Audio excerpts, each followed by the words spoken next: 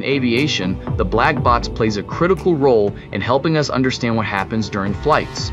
But when did this important device first come into use? The story traces back to the 1950s in Australia, where scientist David Warren was inspired to find a solution for revealing the causes behind aircraft crashes. In 1953, Warren proposed the idea of recording both flight data and pilot conversations to assist in investigations. By 1957, he developed the first working prototype called the ARL Flight Memory Unit, which could continuously record essential flight parameters and cockpit audio on a wire loop.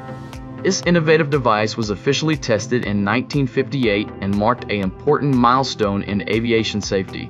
By the early 1960s, Australia had made it mandatory for commercial flights to carry black boxes, and many other countries soon adopted similar measures. Today, these resilient orange-colored devices comprising the flight data recorder and cockpit voice recorder are standard tools used by investigators to reveal the causes of aviation accidents and improve safety worldwide.